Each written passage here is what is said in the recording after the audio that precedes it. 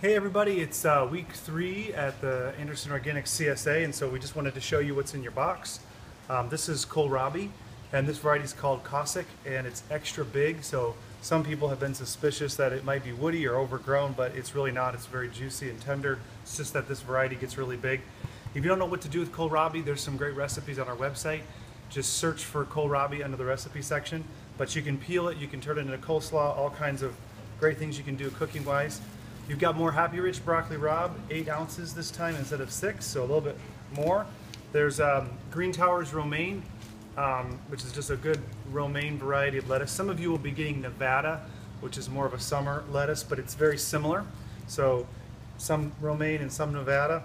We've also got some smaller beets. We wanted to thin them out to make room for the bigger ones that are coming, but this is just to kind of get you going. We've got several medium-sized beets here. You'll also be getting some scallions. They're nice and long and nice and small on the bottom, so you can do some good cooking with them. We've got some oregano, a bunch of oregano, and we've also got cilantro. Now the cilantro is starting to go to seed, so you're gonna not get any cilantro for a few more weeks until the next batch comes in, but just pull the leaves off. It's very stemmy, but pull the leaves off and you can use it just like you normally would.